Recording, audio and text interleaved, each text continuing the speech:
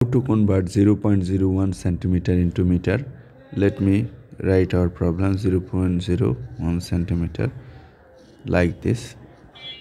Would like to convert centimeter to meter, so we want to cancel this. So from this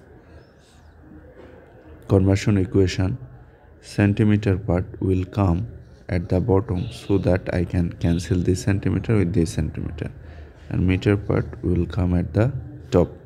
Now multiply top number. 0.01 times 1 means 0.01.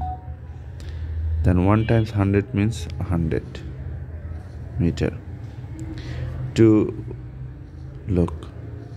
divide a decimal by power of 10, 100 is power of 10. 10 to the power 2 means 100.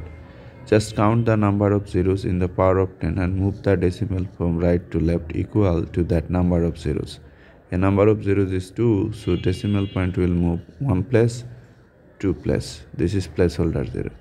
So basically we are getting decimal 0001. You can add here one more 0 to mean that this is less than 1. So 0.001 meter.